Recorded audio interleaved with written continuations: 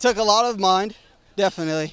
For both of us going back to back, this is the first time we've ever done that in nationals, and it was tough.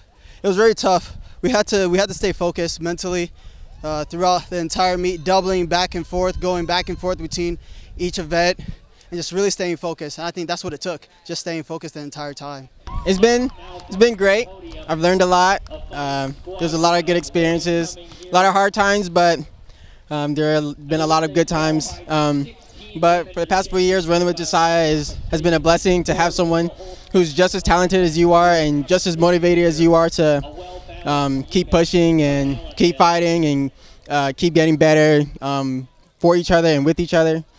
So it's been really fun to have a partner with you through it all.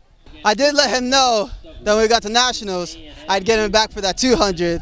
So that's what I did. Got him back. I may have not been his time, but I got him back. So it's been great. It's been great running against him. He's really pushed me. I think we've pushed each other, and so that showed on the track every time we ran.